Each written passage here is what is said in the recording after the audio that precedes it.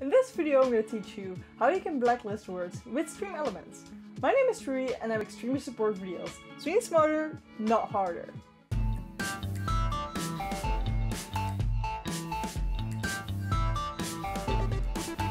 But before I begin, I stream every Tuesday and Friday, 8 PM Central European Time, on twitch.tv/Trui. If you have any questions about streaming, just hop in and ask them. The first thing we want to do is go to StreamElements.com and log in with any streaming platform.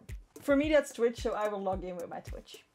Then we scroll down until we see something called Spam Filters. It is under the bot tab, so if you do not see it, just unfold the bot tab. And then click on the Spam Filters. Now we see this. Okay, so what I want you to do is check some things real quick. Make sure cap protection and emote protection is off. I'm saying this because a lot of people that rate you will use caps and emotes and you don't want to accidentally ban them. So definitely turn those off if you have them on right now. I know that this video is not about that, but I just want to protect you right here. So what we do now is we turn on ban words. So make sure that this is to the right and looks blue.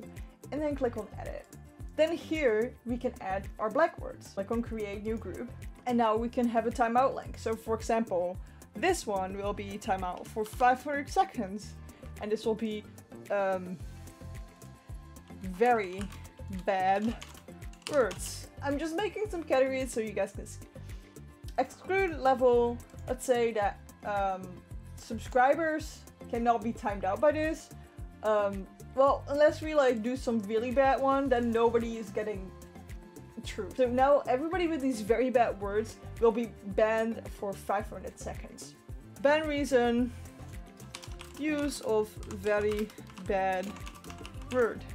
So this is just the reason they see when they get banned. And then we can add words here. So let's add words. You can also add phrases.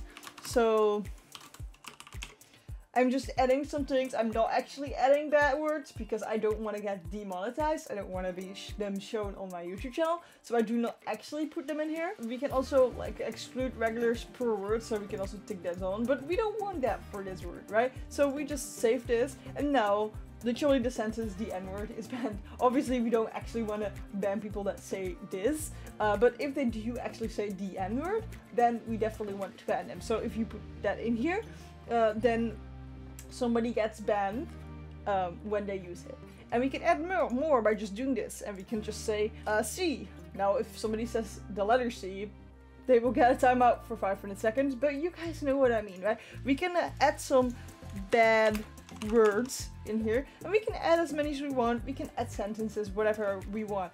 And then we can just turn this on. So now, if somebody says one of these three words, they will get a 500 seconds timeout. What we can do is we can even create a new group. It's not that bad words. And they get only a timeout of 200 seconds. And we will allow subscribers to say these words. Ban reason, watch your mouth. I cannot type, but just leave that, huh? I can just not type. So, for example, damn, and then we save that. Obviously, damn is not that bad if you ask me, so, you know, it's in here. Donation.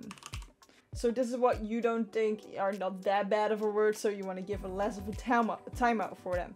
And then we just turn them on as well. So now, if somebody says damn, they get a timeout of 200 seconds, but if somebody says the word C, then they get a 500 second timeout. If you set the timeout to 1 second, they only timed out for just a bit, but that will remove their messages. So if you don't like giving timeouts, but you want the words to be gone, you can do that by just typing a 1 in here. And then to make this work 100%, we need to go to our Twitch and then go to our chat and type /mod StreamElements.